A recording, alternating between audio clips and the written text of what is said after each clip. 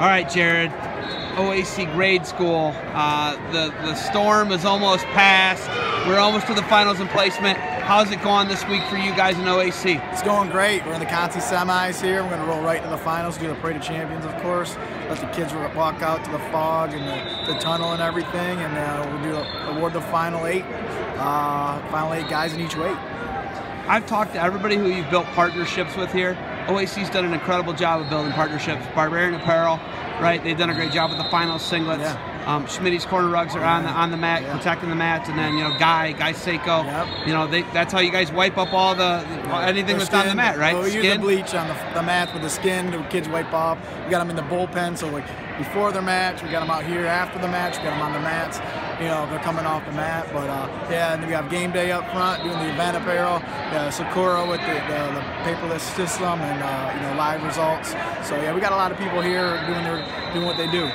Why is wrestling? Why are you guys so into working with wrestling people? Why do wrestlers help wrestlers? Why is that such a business model that you kind of epitomize? Well, when you work with wrestlers, you kind of know what kind of effort you're going to get.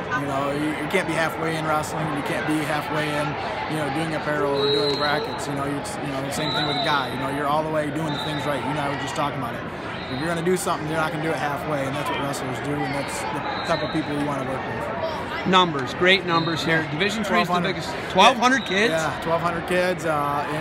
Division 3 is usually, as far as the districts, the biggest.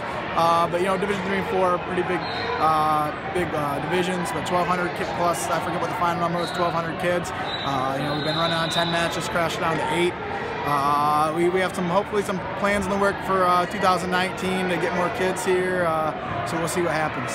Girls division. Could we see the girls division here next year? That's what we're working on, trying to get the girls either to the junior high or grade school weekend. Obviously, we changed the schedule this year with NCAAs. We talked last week. I think it falls. I could be wrong. I think it falls in grade school next year. So we want to get the girls here. I know we just got to see how that works out. But girls and some other ideas. So I know there's always something you guys are doing.